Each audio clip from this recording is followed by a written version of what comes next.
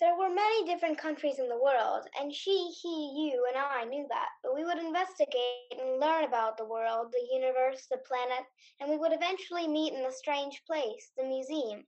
Where outside that ominous building, the grasses grew tall and had also been sheared short into the gray cement, and where there was a fountain with little gray steps that dared you to climb them, because that was where the little children ran and played in their bathing suits and bare feet.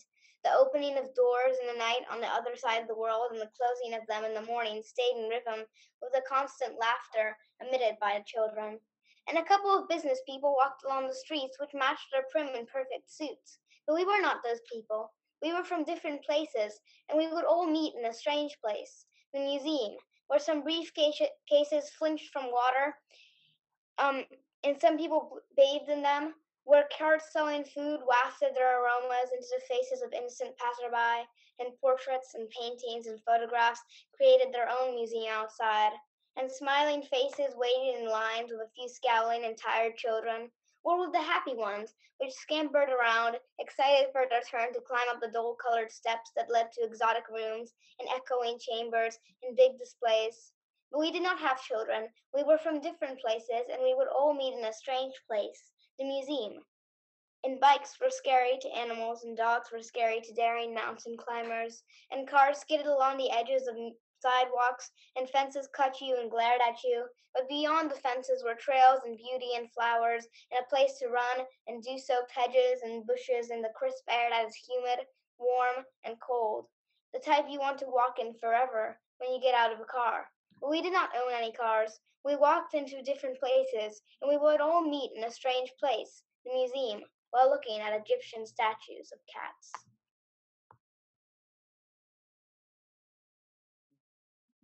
What is going on? That okay. Wow. All right. Let me try. That was so. That was so good, Emma. That reminds me of Italio Calvino. Actually, that reminds me a lot of his. Who is someone we were talking about in the first few meetings that we had as a group. It really reminds me of Italio Calvino's short stories. His kind of like weird fantasy, almost surreal. The stories that I talked about the very first class of this session. So if you haven't already read him, you might check him out. You might be into him. Okay, so a couple things. First of all, that sentence was just, I mean, an astonishing range of uh, of figures and places, images and descriptions. Um, it was very much the linguistic version of a Bruegel painting, very much so.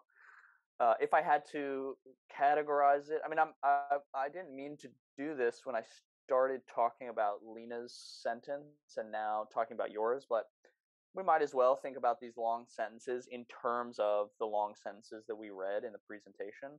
And I would place your sentence in the Henry James category.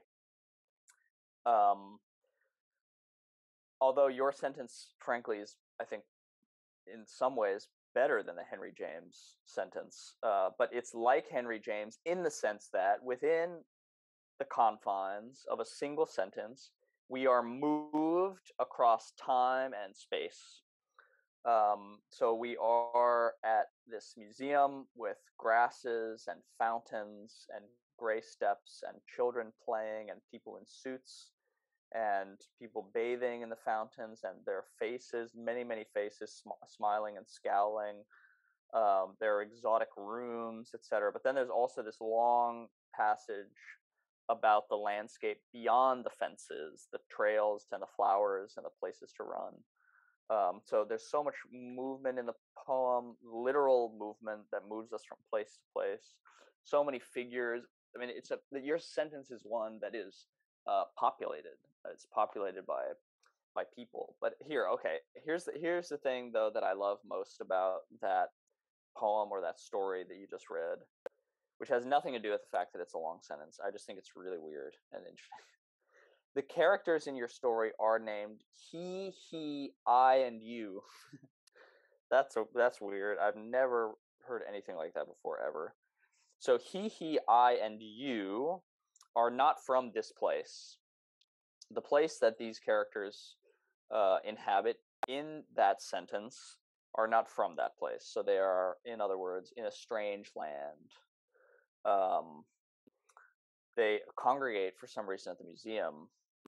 Um, the museum seems to have this kind of, the museum itself has this kind of like mystical aura. This I believe it's referred to as ominous or something. Like use a word like that to describe it in some way. Anyway, it's this, for some reason it's the site of congregation. People are children are playing around it. People are passing by, bathing in its fountains and so forth. But he, I, and you, we are constantly reminded throughout the sentence, are not from this place. We're not these people. We're not the people in suits. We're not the people who own cars. So that's a really it's a really interesting way of constantly reminding the reader of the distance between the the primary characters, he, I, and you, the we of the sentence, the distance between the primary characters and the place that they now inhabit. It's very strange. Um, and always, if I know I've said this to you, Emma, but for those of you who might be wondering, I always consider strange and weird to be very positive adjectives when describing literature. So that was great, Emma. Thanks for reading it.